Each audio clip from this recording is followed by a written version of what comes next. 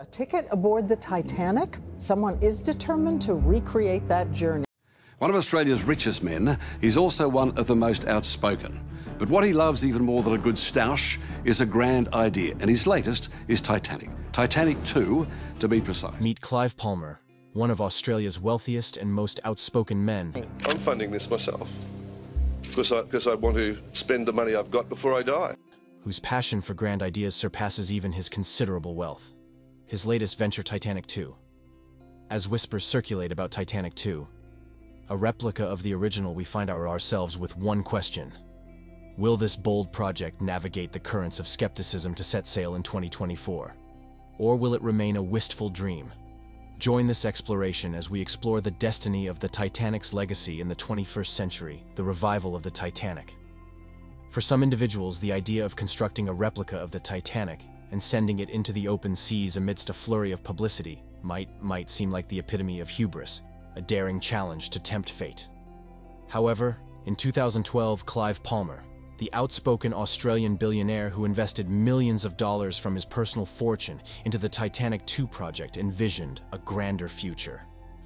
Beyond a single replica, in his perspective, the years ahead would have witnessed an entire fleet of Titanics navigating the waters. Each of these would have recreated the experience of the ill-fated original ship that met its demise after colliding with an iceberg in the North Atlantic. As the legend goes, the RMS Titanic, constructed by Harland and Wolff in Belfast, struck an iceberg and sank on April 15, 1912, resulting in the tragic loss of over 1,500 passengers and crew.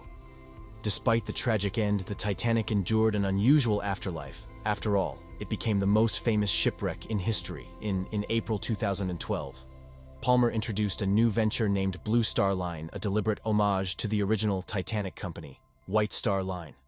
The announcement of Titanic 2 took place during a news conference on the 100th anniversary of the original Titanic's doomed maiden journey from Southampton, England to New York City. At the time of the announcement of Titanic 2, Palmer expressed his hope, stating that after 100 years, people will reflect in time and say that they're building Titanic 4 and Titanic 5 in memory of the people who built Titanic 2. Palmer's aspirations for the Titanic captured global attention as he progressively unveiled more details of his ambitious plan. Titanic 2 was set to be constructed in a Chinese shipyard, a symbolic shift from the original's origins in Belfast's docks, reflecting the evolution of the world. According to Palmer, the decision to build the ship was a straightforward one. His substantial mining interests, which have elevated him to one of the world's wealthiest individuals, already tie him closely to the shipping industry, explaining the genesis of the idea he shared, that the initiation of this project came from his close relationship with Chinese shipyards. At the time, they were building 4 of his ships and wanted to build passenger ships. So it occurred to him that he should build the Titanic. However, Palmer's plans stirred a blend of astonishment and derision. Notably, he remained unfazed by it, characterized by his robust frame.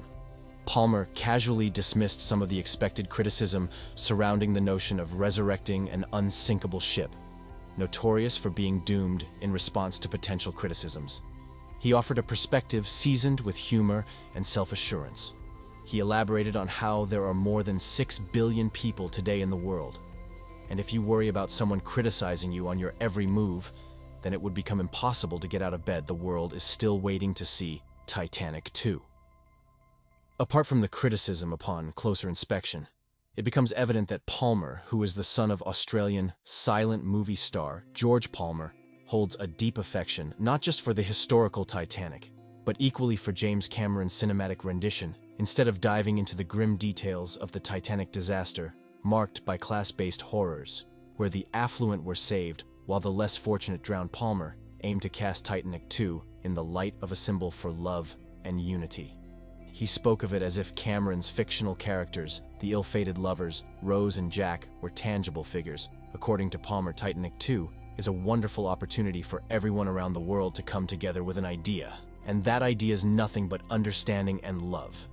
He also believes that this creation puts emphasis on the things that everyone has in common, even if Palmer's fascination leans more towards the cinematic portrayal of Titanic than its historical reality. It doesn't diminish the potential success of his venture.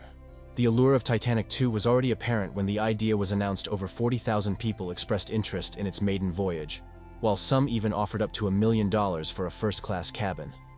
Much like Cameron's experience, Palmer realized that people are drawn to the image of the Titanic, and within that image lies a significant business opportunity. Palmer candidly acknowledged that his interest is derived from ours, and everyone in the world is interested in the Titanic. Paramount financial and political waves. The stalling of Titanic 2. The journey of Titanic 2. From conception to its current state of uncertainty has been fraught with as many complexities as the waters its namesake once traversed. The financial and political challenge that have beset Clive Palmer's ambitious project illustrate the formidable obstacles that can impede even the grandest of visions. Financing. Such a colossal undertaking was the most immediate and enduring challenge. The initial cost estimates for Titanic 2's construction hovered around the $500 million mark, a figure that quickly escalated as the project's scope and scale became clearer. Palmer, despite his considerable wealth, sought external investors to shoulder the financial burden. However, the specialized nature of the project, coupled with its novelty and the risks associated with maritime ventures, made securing the necessary capital. Herculean task. Investor skepticism was not unfounded. The global financial climate in the years following Titanic 2's announcement was one of recovery from the 2008 financial crisis, and potential backers were cautious about investing in projects that did not guarantee returns. The niche appeal of a replica, ocean liner, however historically significant, posed a significant question. Would there be enough sustained interest to make the venture profitable in the long term? And the political arena posed its own set of challenges. Palmer, a polarizing figure in Australian politics, often found his business ambitions entangled with his political aspirations. His foray into the political landscape with the Palmer United Party were met with mixed reactions, and his outspoken nature often led to contentious public debates and media scrutiny. This notoriety impacted the Titanic 2 project, with potential backers and partners wary of associating with a venture that could become embroiled in political controversy. Additionally, the international nature of the project added layers of complexity, with the shipyard and many suppliers located in China. Titanic 2 became subject to the ebbs and flows of Sino-Australian relations. Diploma tensions, trade disputes, and changes in foreign investment policies had a direct impact on the project's feasibility. The contractual disagreements that emerged between Palmer's Blue Star Line and the Chinese shipbuilding company were symptomatic of broader geopolitical undercurrents that could neither be easily navigated nor swiftly resolved. The project also faced legal headwinds. Accusations of misappropriated funds and legal disputes over payments brought negative attention to Palmer and, by association, to Titanic 2. This legal maelstrom not only diverted Palmer's focus, but also raised doubts about the project's integrity and management, leading to a cooling of interest from potential sponsors and partners. The ambitious scale of Titanic. The Chinese Replica 2 meant that even minor setbacks had the potential to cause significant delays and cost overruns as deadlines slipped and promised. Milestones went unmet. The ripple effects were felt throughout the project's development. The longer Titanic 2 remained docked in the realm of planning and promotion, the more the enthusiasm and confidence of investors, the public, and the media began to WN the Chinese Replica, a competing vision as Clive Palmer's Titanic 2 project encountered turbulent seas. A parallel venture was quietly taking shape in the landlocked climes of Sichuan. China, this eastern replica, far from the romanticized visions of transatlantic crossings, was a bold initiative to reconstruct the Titanic, not as a functioning ship but as a static museum and hotel, an homage to the historical legacy of the original. The concept was ambitious in its scope and intention. The full-scale replica was to be the centerpiece of the Roman DEA 7-star International Cultural Tourism Resort, promising visitors an immersive experience into the world of the early 20th century. The Chinese Titanic aimed to capture the elegance and detail of the original, from the grandeur of the dining halls to the intricacies of the staterooms, allowing guests to walk the decks and corridors of a ship. Frozen in time financially, the Chinese endeavor was underpinned by a different model, funded by a combination of local government interests and private investors. The project sought to capitalize on China's burgeoning domestic tourism industry. The replica was envisioned as a cultural and educational attraction, one that could draw visitors from across the nation and beyond. However, the project was not without its controversies. The announcement of an iceberg collision experience raised ethical concerns and prompted a swift backlash, leading to its cancellation.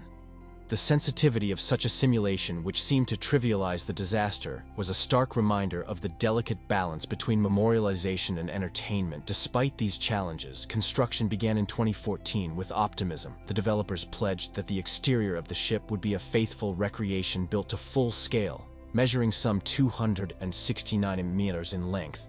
The interior, while static, was to include replicas of the original's famous spaces, including the grand staircase, the swimming pool, and the first-class cabins. Progress was initially steady, with significant media coverage as the keel was laid, and the framework began to take shape. The developers released images and plans that captured the public's imagination, suggesting that the Titanic would once again be brought to life, albeit in a new form and context.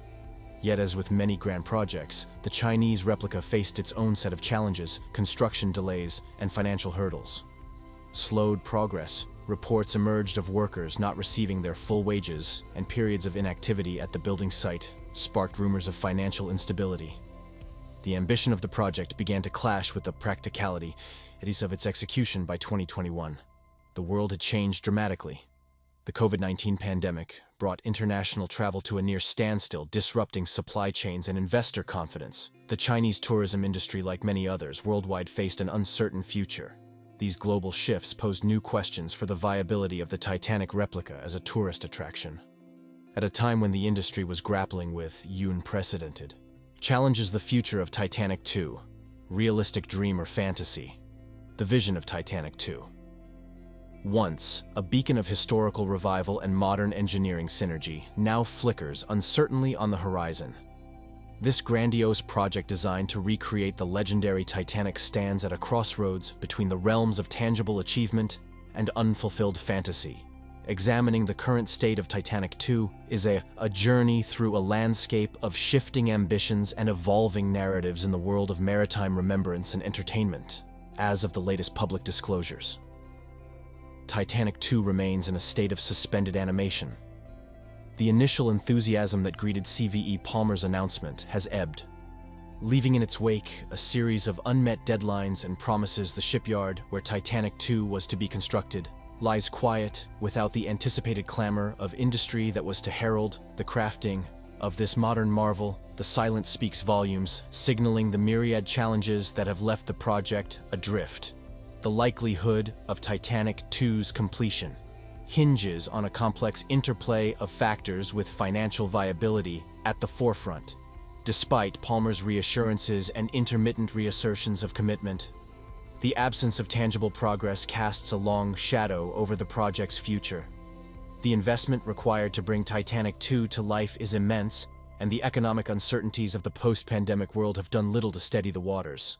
The question remains whether there is sufficient appetite among investors and the public to pour resources into a venture that is as much a historical homage as it is a modern commercial enterprise. Beyond the financial considerations, the implications of Titanic 2's potential completion or its failure resonate on multiple levels. If realized, Titanic 2 would be a testament to humanity's enduring fascination with the past and its desire to capture and relive historical moments. The ship would offer a unique blend of education and experience, allowing passengers to step back in time while enjoying the comforts and assurances of modern technology. It would also serve as a floating memorial to the original Titanic, a tribute to the lives lost and the lessons learned from one of history's most poignant maritime disasters. Thank you for watching. If you enjoyed the content, don't forget to hit that subscribe button and turn on notifications so you never miss an update. Your support means the world to us, and it helps the channel grow. Subscribe now for more Infinity History goodness. Stay tuned, and let's embark on this exciting journey together.